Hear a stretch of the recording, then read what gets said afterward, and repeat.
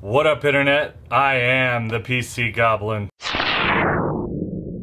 And in today's video, we're going to be messing around with Truenas or Freenas, whatever you want to call it. The latest name is Truenas, but we're going to be taking these three external drives.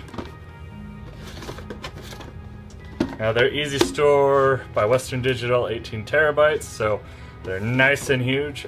We're going to be setting it up to be a RAID 5. Now, I know right now they're externals, but this is for my brother-in-law, and when he gets the hard drives back, he's going to be shocking them and putting them inside a machine. I'm just going to start by taking these out, and then we'll start getting the hardware all set up and plugged into my machine.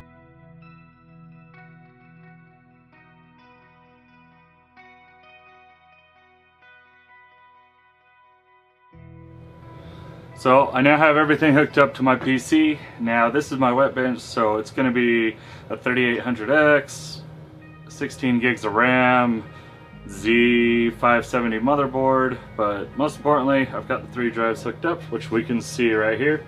So right there, and right there. And then we have the two little USB thumb drives. And the reason we have those is that's going to be his OS. That's going to be what's running Truenas or Freenas on his system.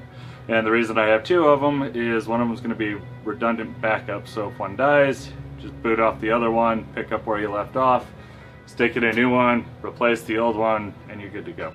But that's way more than we needed to know for this. First things first is we need to install Truenas onto one of the USB drives, so that's what we're going to do now.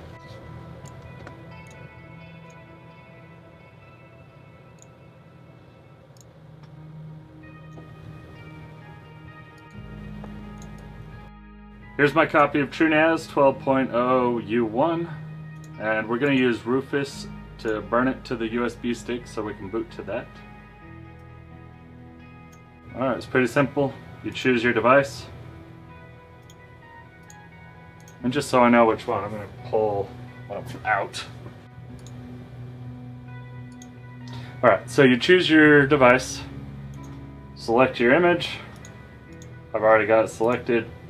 So Truenas 12.0-u1.iso. Go ahead and hit start. It's going to do its thing. And we'll come right back as we're booting up to the USB.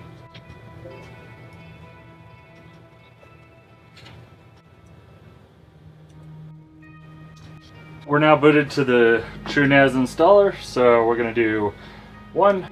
And it's booting to it now, or fully booting to it. Going to install. We're going to hit OK with that. Got to plug in the other drive now. Going to install it on the USB stick. Oops. Got to actually select it by hitting space. Now I can hit enter, hit OK. This will erase, whatever.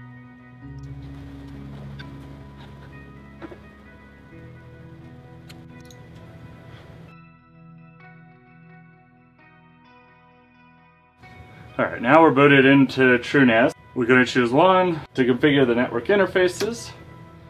So that's just going to be one. Before I could configure the network interface, I needed to set a default route. I forgot to do that earlier, so all you do for that is hit 4. Then configure IPv4 default route. Punch in your gateway address. That happens to be mine. I'm not configuring an IPv6 default route because I don't use that. Alright, at this point we're going to be continuing the rest from my Mac because it's all GUI based and whatnot. Time to change screens. So here we are at the GUI screen, so 10.01.109. Username's going to be root. Then you want to put in your password, whatever you set it up as. Don't need help, but you can go ahead and go through that if you want. And here we go. We basically, we've got it set up, but now we need to create a user. Before we do anything, we're going to go ahead and create a new group. This is going to be for the admins to help keep our permissions easy. And we'll permit sudo, hit submit. Boom, we've got our admin group. Now we're going to go create my brother-in-law his own user to log in as. That way he doesn't have to use root. Here's our admin group. Don't care about auxiliary groups. Permit sudo. Not doing a Microsoft account because I don't want to hook this up to Active Directory. And that should be good for now. Alright, now the next thing we need to do is go create our storage. So we've got no pools, we need to create a pool, create a new pool. We're going to do it out of the 3 18 terabyte drives that we got. We're going to do RAID Z. Okay, we got mirror Z going, so we're going to have an estimated raw capacity of about 32 terabytes. And we got to name it. We call it C Money. Hit create, confirm, create pool. And then for this, we're going to want to use a data set. So basically it's file versus block. Data set is file. Zvol is block storage. I'm just going to call this data. Let it inherit. Don't need to worry about compression or anything like that.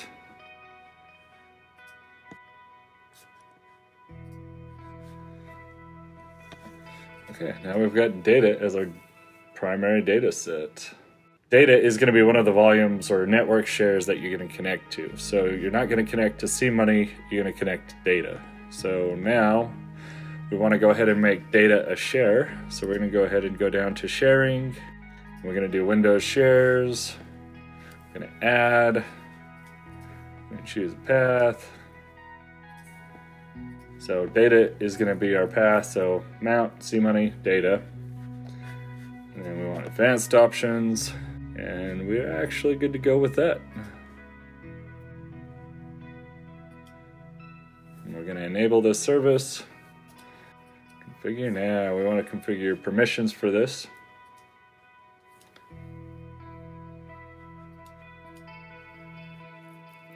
I'm going to create a custom ACL. So I'm not going to explain these, but this is how I've got it set up. This is how it works for me. Probably have different ideas of how this should be. Go ahead and save that. So now we've got our permissions set with that. Pretty much all there is to this. So I connected to it. So if you're on a Mac, if you're on Windows, you're going to do more or less the same thing, but just going to connect to 10.01.109.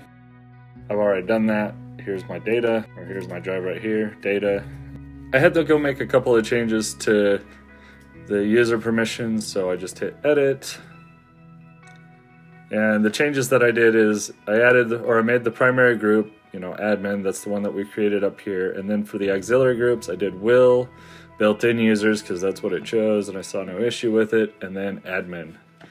And by doing that, that allows me to, A, connect to the share, or data, as we want to call it. And then it also lets me read and write to it. So here's a folder that I created to it. Here's another folder I created to it. Then you just hit remove to trash, and I can delete it. It's gone. And that's how you set up Freenas with 3 external USB drives. Now you can use more, potentially less, drives if you wanted, but that's how I did it for this video. I hope you guys found it entertaining, but at the very least, I hope you found it helpful. And if you did, go ahead and hit that like button. If you didn't, go ahead and smash the dislike. But I hope you guys want to see more of my stuff, so you'll pound that subscribe button. And I'll see you next time, guys. Thank you so much.